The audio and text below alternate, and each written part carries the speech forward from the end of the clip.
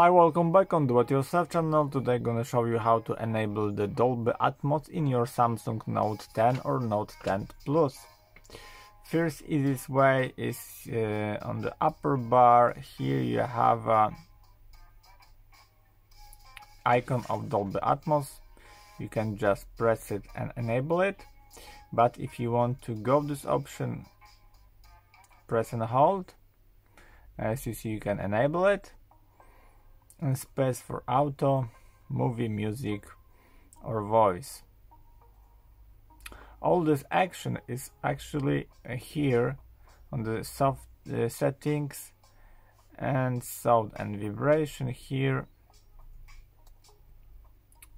advanced sound settings, sound quality and effects here, Dolby Atmos for gaming, equalizer, and that's it. I hope the video is helpful for you. If yes, you can leave like, leave comment and leave subscribe. See you by next video. Hey!